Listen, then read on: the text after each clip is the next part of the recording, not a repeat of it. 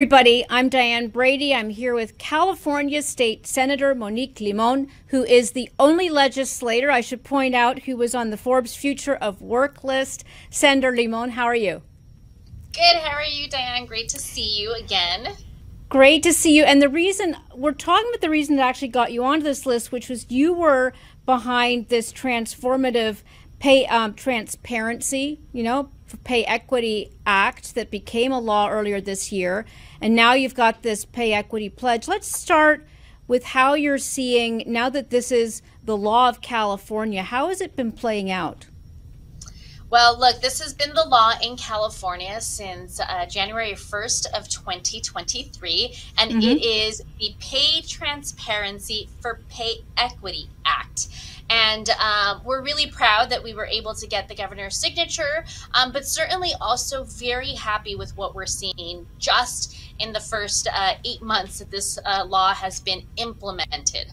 And some of what we're seeing is really some real effects, I think, for employees who are applying to jobs. To be able to see that salary range has made quite a difference in terms of where they're applying, how they're applying, and also their ability to negotiate from early on in the process and not have to wait later on in the process. So we're very happy with that. The reporting piece that is in the law, that comes next.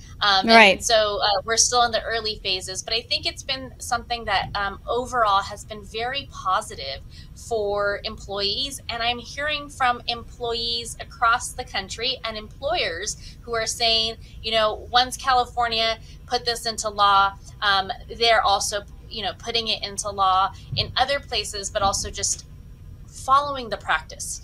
Sometimes it's one or two states that may put something into law, but the practice then becomes more of a national practice. And so I think we're starting to see more of that.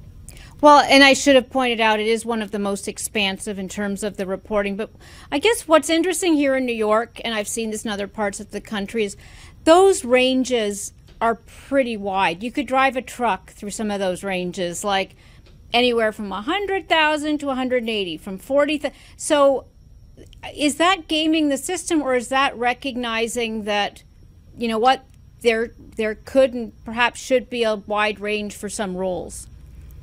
Well, I will say that I think it's doing both. I think that there are, some entities that are trying to game the system. Certainly, we saw ranges from 100,000 to 900,000, and we think that's probably not in the spirit of the law. 900,000, boy, sign me up for that one. But there's also others where the range really is a $40,000, $50,000, $80,000 spread, depending on experience, depending on years, of education, and all of that is very appropriate to take into consideration. So we are seeing both.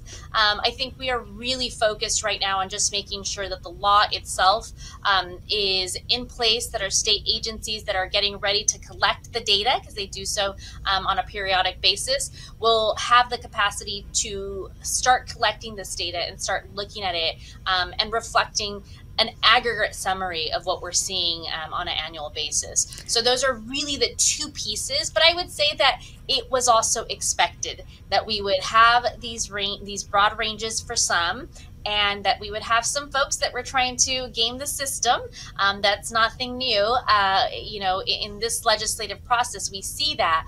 But I will say that a bulk of the employers that do business with California are really moving forward, following the spirit of the law. I have, I've heard some people, I would say that December of 2022, right before the law went into place, I heard from a lot of HR folks that were in the midst of trying to, really do the work to figure out what that range looked like.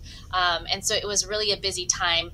Now it's the law. Now it's in practice. People are breathing slightly different than they were before the law went into place, and we're excited about what we're seeing.